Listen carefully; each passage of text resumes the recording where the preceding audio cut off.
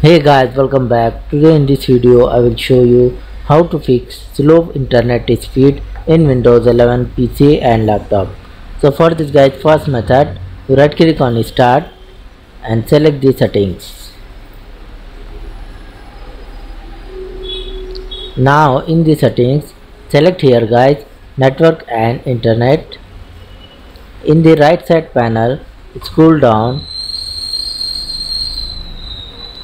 Select here Advanced Network Settings. Then select the Network Reset. So finally guys, as you can see here, Network Reset. Click on Reset now, then say yes. After this guys, you restart your PC. Hopefully it will fix your issue. And if not work, you try the second method. Just go to start, type here command prompt. Right click on the command prompt app and select the run as administrator. Type here first command ipconfig space // DNS and hit enter on your keyboard.